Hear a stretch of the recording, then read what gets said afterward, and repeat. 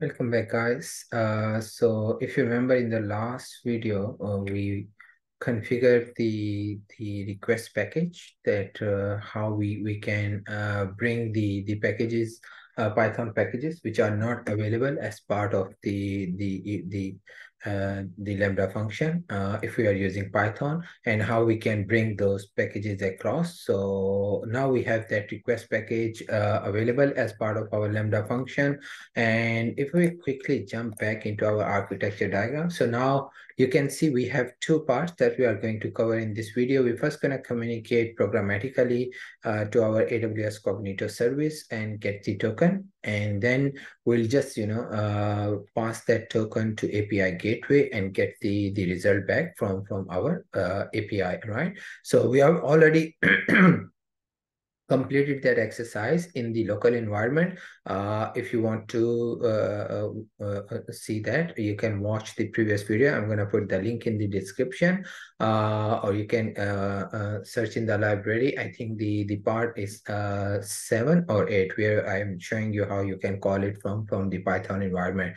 The only difference that in the previous architecture, we have the end user who is calling the API from the local environment. But now what we are doing now, we will just replace that end user with another Lambda function. So that means our API is secure, but that API is going to be consumed by another Lambda function, which is part of that solution. So, we are working on the microservice architecture. We have multiple Lambda functions performing different functionality. And in order to communicate to each other, they need to make sure the communication is secure and they have a legitimate token before they make the call, right? So that's the objective of this video. So let's hit the first part. We're going to actually configure a function that we are already built to get the token from the Cognito. And if we are successful, the token will return back to the Lambda function. All right. So let me jump back into the dev environment. So I have two options. I can build the function in here, or I can go into my local environment and then build there and then promote the code back into the Lambda environment. So let's take the latter approach. Let me quickly come back in here. So I've already downloaded, if you remember, I've downloaded the code in my local environment. And now what I can do, I can enhance this code in here. So let me just bring the requests. Yeah, and I don't need go on. So I'm good. So let me grab that function. So you can see I have that function which I built as part of the previous video. Let me just copy that code first. So I'm not going to change this code because this code was working in the previous video, and I believe, this code is nothing but a module which will call the AWS Cognito and get the token. And if the token is successful, what it's gonna do? It's gonna call another function which we will comment at the moment because we haven't built that function, right? So we're just gonna work on this function that we have built in the previous video, and I believe if everything goes well, we are able to get the token in the Lambda environment. So let me just quickly fix that library issue. I need to promote HTTP basic auth as well separately. So okay. So I believe all errors were gone. So let me save it. And if, like I mentioned, we can download, we can set up, and we can promote back or upload the Lambda function, right? So let's go and let's upload the function, and I'll use the zip archive methodology, where what it will do. Oh, sorry, I'll use the folder methodology directory. Let me quickly use that. And let me go in here. That's my function, which if you remember, it has all the required libraries. So let me just hit open. Yeah, I want to overwrite.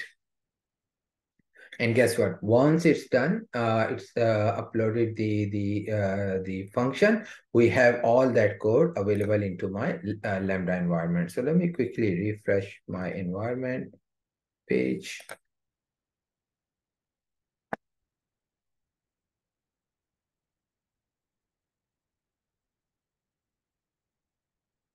So you can see it has already detected the changes, the new changes appear, and let me hit okay. So now you can see the same code that we have promoted in built in our local environment is now available in here. Now, how we gonna run it is different, obviously, compared to the local Python environment. We have the Lambda function, which has a starting point, and if you remember, we have the test event that we can use to test the functionality of the function. Now, one of the major things that I want to show you that if we get the legitimate token, we are already printing it in here, but also we can return from this function. So what I'll do, let me just store it into, oh, I'm already storing in the access token, which is good. If there is an error, so access token will be empty, right? And at the end of the code, let me return that access token back to my calling environment, which is simple. So now I can call this environment, this code. And by the way, these changes are not going to reflect in the local environment because I'm just making it here for my own testing, right? So once it's done, I know that function is there. I'm going to switch back into my local environment, build that other module, bring the code back into my Lambda environment, and then I can readjust so it's able to run within the Lambda environment. But those adjustments are very minor. And if I get my token, let me just store that token into a local variable, yeah, access token, and I'll just attach that as a part of the output. So I need to convert it into the string, and I need to pass that token in here. So let me just hit deploy, and let me just hit test. And there we go. We have a valid token that we can use it. So let me quickly go back and copy that token and just show you that the token is valid. Let me stop, replace, and we can see we have a token which is active for next 1 hour. Okay. Now that part is done. So that means we are getting a legitimate token from our Cognito in another Lambda function. Now, the second part we can do in the Python environment, or we can do directly into our Lambda code. So let me just to show you the Lambda part. But because I've already made some changes, I'll do it in here. And we can do the same thing in the Python, promote it back, but just to save some time. Let me open the other function, which is get statistical calculation, and you can see I'm passing the token. Now I need that function because I already built as part of the previous video. Let me quickly go there and let me grab that get statistical calculation. So let me copy and paste it in here. So which gonna cover the full architecture, if you remember.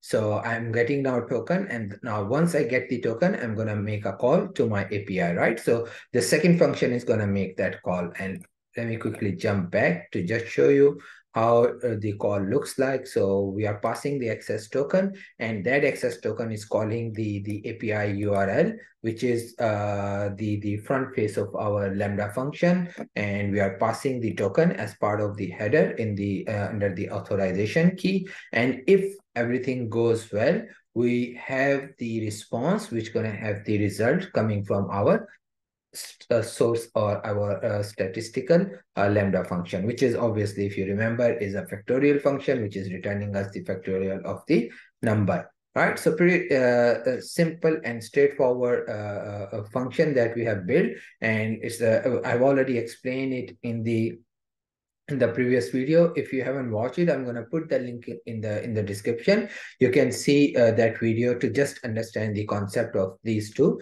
modules that I have added in my Lambda function. But I think at this stage we are pretty good. I've already opened the get statistical calculation function on the success of my my JWT token call to Cognito. So let's hit the deploy. And now, finger crossed, if we are able to if our calls are going to be successful, we are going to get the result. So because we have already printing the token, what I'll do now, instead of printing the token, I will print the response.json. So what we'll do, we are printing the response.json, and also I will store that response.json in the results, right? I want to see that results, right? So, and in case of error, my results are going to be empty, right? Because I'm already printing the response error. If there is a failure, and I can go to the CloudWatch and I can look at the logs to see what error is if my Lambda function fails, right? So that's why I'm not returning the result back into my result, right? So result is going to return me the sorry, I need result will be returned back to the calling environment. So let me just do the results. So all good in here. I need to receive that result in here. So let me just do that. I'm getting the results in here. And now, instead of returning the access token, what I'll do, I'll just, return the result, right? So that result will be the outcome of the get access token with secret, because internally it is calling the JWT. There are multiple approach. You can first get the token, and then you can, instead of calling the method from access token, you can call it from the Lambda handler. So whatever approach you wanna take, it's gonna work. No problem on that. So yeah, in here, let me just do results. Let me save the results. So why I'm using result everywhere? Because it will be more rational instead of access token. But you can see it's gonna be a similar concept. So the flow will be, we first go get the token, pass that token to the API, get the result, and return the result to the calling environment, and then we'll print on the screen to see whether our result has the required values coming from the statistical calculation or not. So let me hit deploy, and let's see. Let me hit test. There we go. We have the factorial, calculated factorial. Let me take that default message out. I don't want to print that message because that's just confusing. And by the way, I'm going to now change my calculation function as well, because I'm just printing the factorial of 7. Let me just put 8. I change the function. So now instead of printing the factorial of 7, it should print the factorial of 8. All right. So if I come in here and print it, so you can see the factorial has been changed. Just now, instead of printing factorial of 7, it is printing factorial of 8, which is obviously 40320. Just to match the output, we can test from here as well. So same output you can see in here. So that's the way we can call one secure Lambda function to another using the API gateway and JWT through the Cognito. So it's pretty simple, small architecture, but it will give you a very good baseline to build really complex architecture or solution which gonna be secure and which gonna really work well in the production environment. Now, the only challenge what we have, that we are using the statistical value or static value, sorry, now static value into my calling environment, which is obviously not a secure practice. Always remember, never ever put any static value in your code especially if you are building the in the cloud environment, right? Anything that you can think if it leaks, it's gonna create a damage, please take them out and put into the secure service or secure store, which is obviously in the AWS environment. It's called the secret manager. In the next video, just to conclude anything, and we're gonna use the secret manager to move all these values into our secret manager and then read it from there in the Lambda function. So our code is not going to have any client ID, secret, or URL. It's just going to have the secure way to call everything on the API side. It's just the JWT token, and on the credential level, everything will be stored right in the secret manager.